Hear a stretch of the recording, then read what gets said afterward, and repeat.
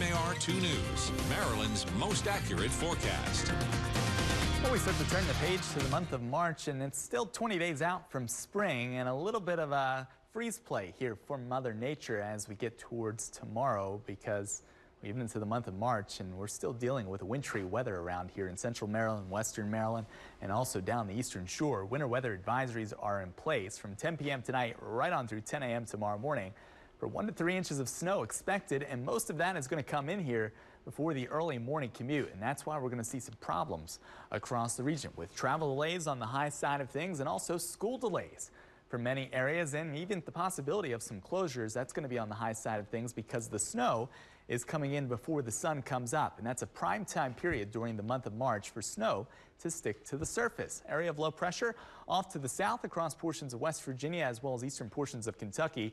On the northern end of it, it is frozen precipitation. That's what we get into tomorrow morning. On the southern side of it, it's more of the liquid form of things in the form of some heavier rain showers. And that frontal boundary, you can actually see it here on the temperature map. There's a nice gradient showing up, and this is actually the placement of where the jet stream is right now.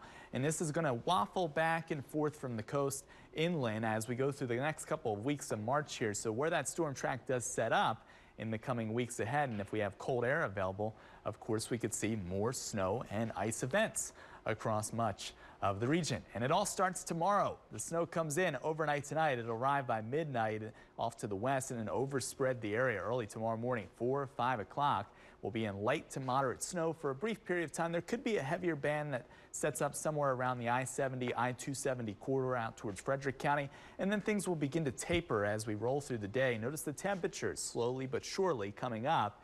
And as we get towards the afternoon hours, it's more of a drizzle and some light flurries mixed in with a couple of sleet pellets at times.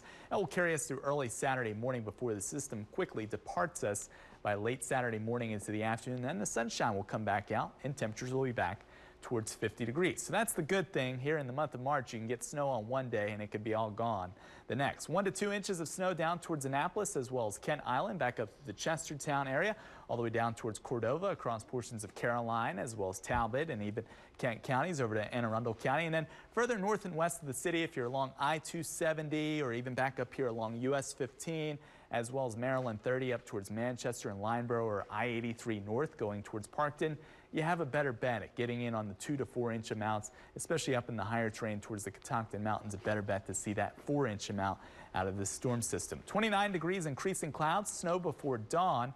Light snow tomorrow morning will give way to a little bit of that rain-snow mix, and then it will slowly start to taper as we get towards the evening hours with temperatures in the mid to upper 30s. Saturday's forecast, kind of cloudy, a lull between systems there, and then we get towards the next weather maker. The question is, where does it go? Does it take the northern or the southern track? Southern track favors more snow. This is kind of what it looks like on the model. Right now we're favoring towards the rain. As we get towards Monday, we could end out as snow, and then behind all this, cold.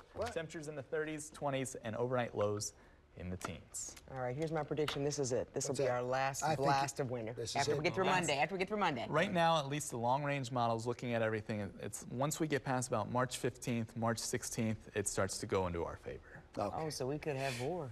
We could have more. That's enough. Remember last year, 6.7 inches. All right, thanks a lot, Eric. Love you. Clip his mic. All right, the world's smallest